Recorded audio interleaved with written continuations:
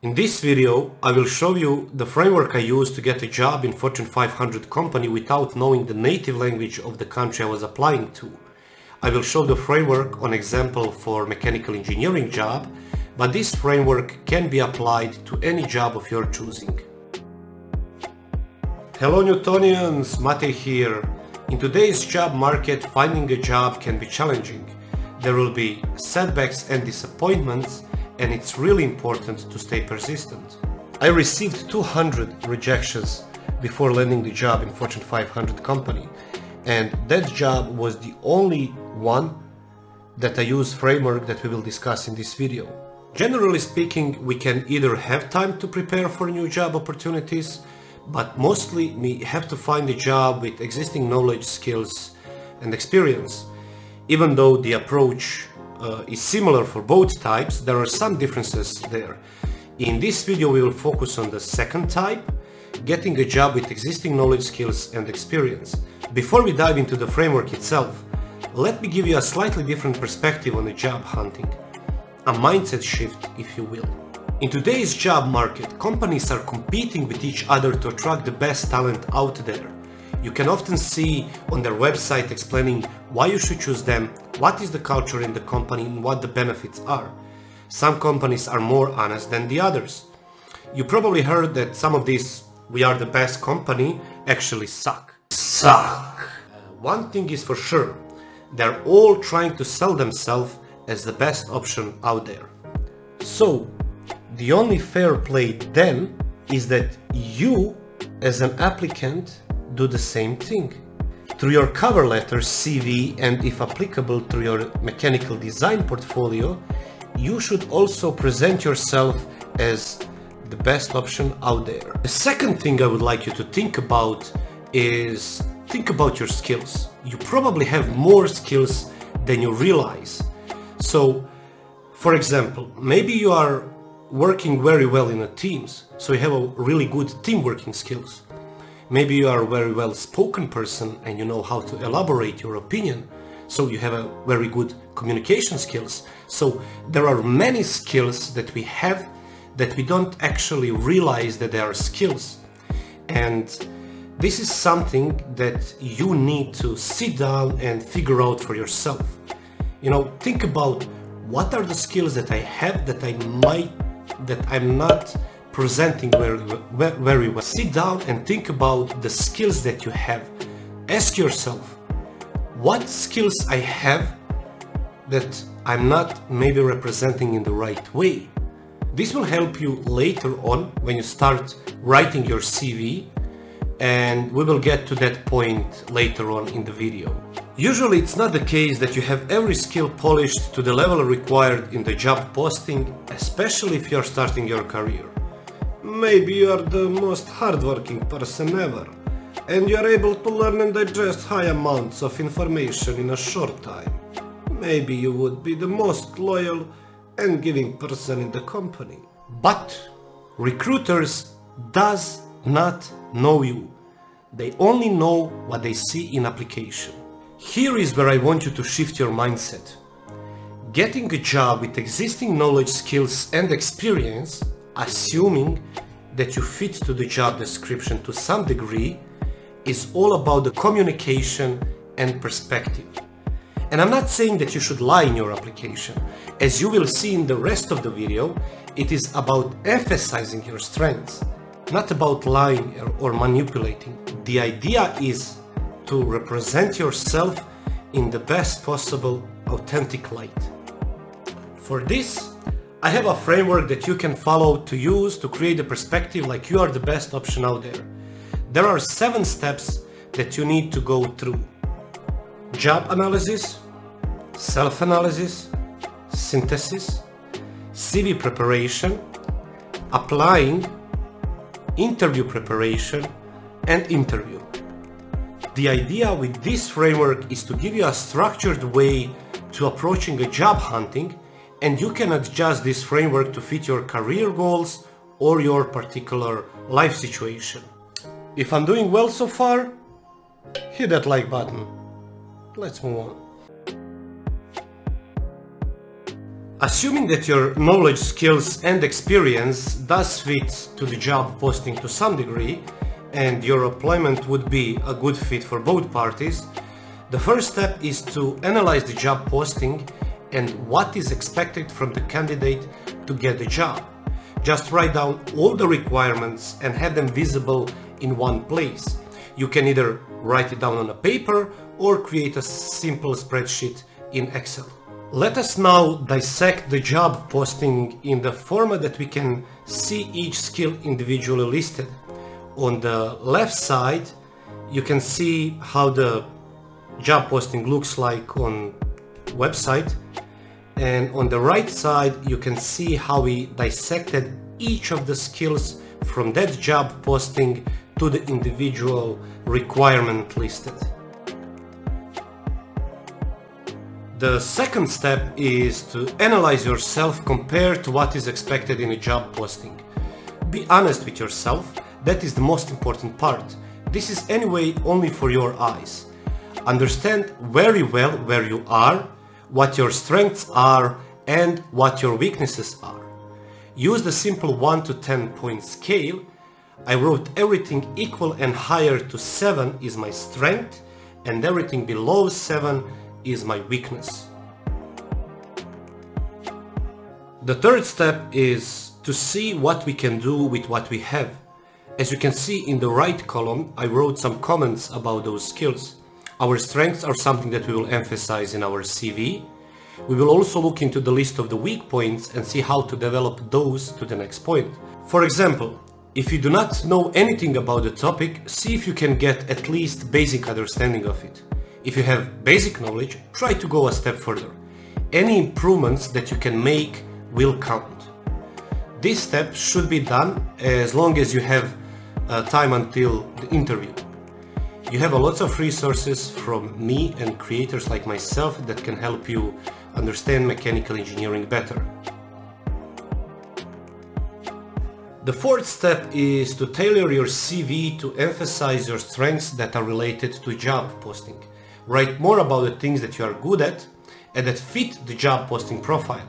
For the skills that are required but you are not proficient in it, write honestly something in lines of basic understanding or similar. For the skills that you do not possess, leave them out. In case you are applying to a field that requires a certain level of creativity, prepare your portfolio. I was applying as a mechanical design engineer and I sent my project portfolio as evidence of my ability to connect creativity with technical work. At the beginning of the video, we talked about having the skills that we don't really realize that we have the skills, and here is the point where you could actually include those skills. So if you are an organized person, attentive to details, or you're resilient or things like that, make sure to write them in your CV, and that will definitely help you getting opportunity for the interview. The fifth step is to send your application. In case you are applying via email or you need a cover letter, write a short introduction about why you think you are a good fit with the company, emphasizing previously identified strengths. For example, you start with a small paragraph about their company and how you resonated with their slogan and how that is something that you are also passionate about. Do not write it if you are not. And then proceed shortly to write how your skills, strengths, fit for their company. End it in a way that you are expressing excitement to hear back from them and that you are looking forward to meeting them in person. Always write politely and respectfully. Start with "Dear Miss or Mr." Finish with "Thank you for taking the time to read my application. I wish you a nice day. Kind regards," etc. Just normal human things. From all steps listed before, this one is the most important, and if you are going to adjust this framework, I would highly recommend not to skip this part. Once you got invited to a job interview, the sixth step is to prepare yourself for it. You already have a list of job requirements, so you can assume what they could ask you. Also research on the internet what is the most common question that you could expect during the interview. Lots of hiring managers are looking for the same, just from the other side of the desk. Not every hiring manager is working in HR. Also, there are some keywords that all managers like to hear, like commitment to the company, hard work, learning, improving, teamwork, and similar. And you should figure out how to use those without being too obvious. The challenges during an interview are following: how to get your story straight so that you do not come out as a liar or inconsistent. You have to spend time understanding yourself and getting your thoughts clear. You cannot come to the interview and give completely different answer to two similar questions. For example, if you are preaching hard work and in one case you stand firmly behind it, and in other case you are backing down just because you think that is what they want to hear, you are in for a bad time. Usually, a smart hiring manager will test you to see if you are saying things just to say them to please them. The second challenge is how to turn your weaknesses into opportunities. It is normal that you have weaknesses in certain fields, especially if you're a young person. But how you communicate your weaknesses can make all the difference in your interview.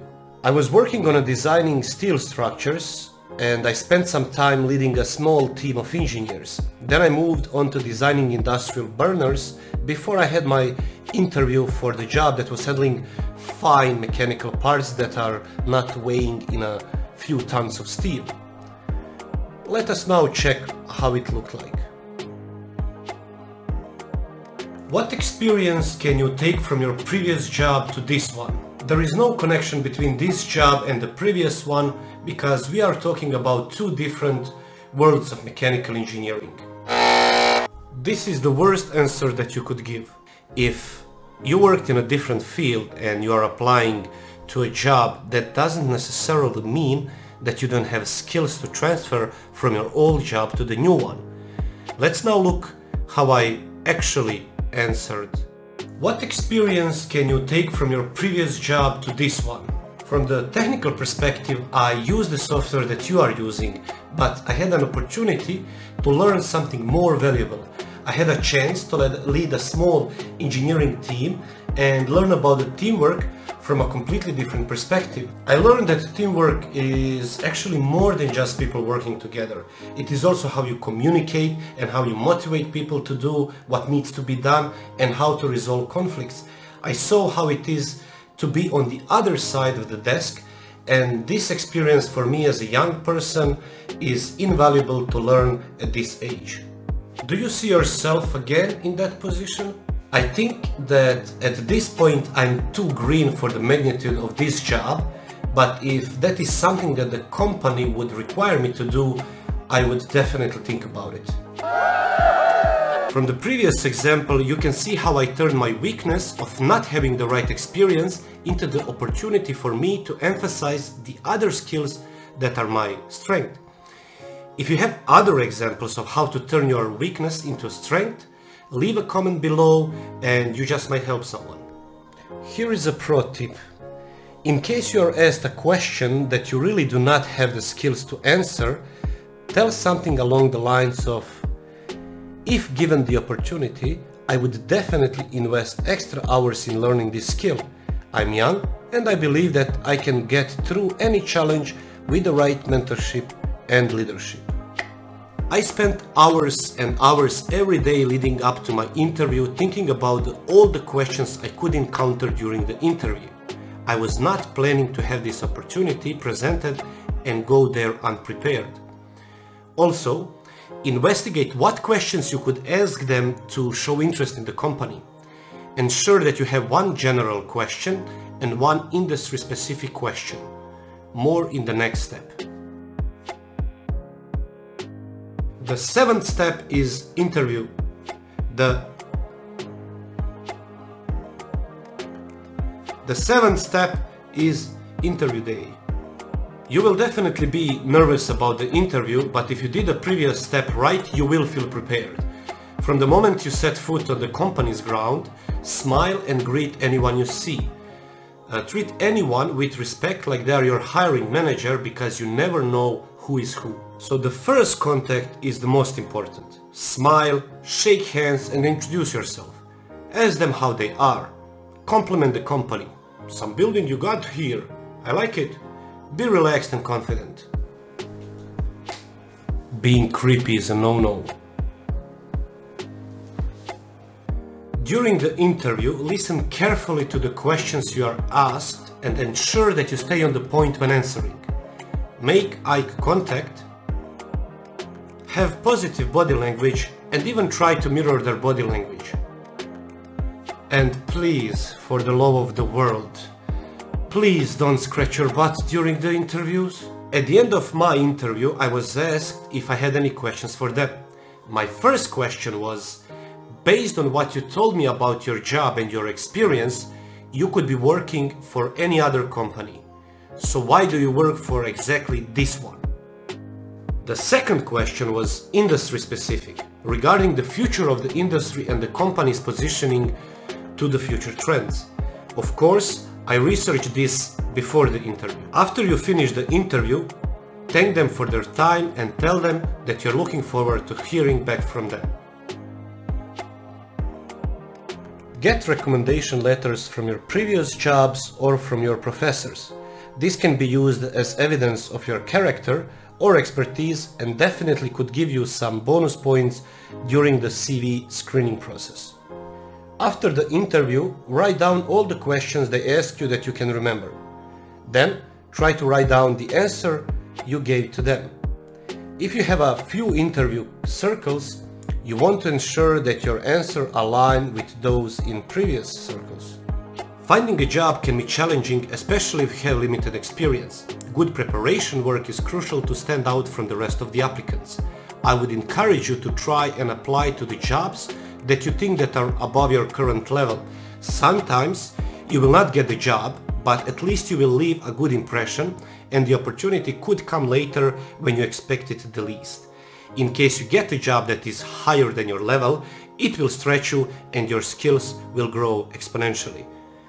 Following this framework, with good preparation and diligence, finding a job should be an easier and less terrifying process. Of course, the more time you prepare for an interview like this, the easier it will get.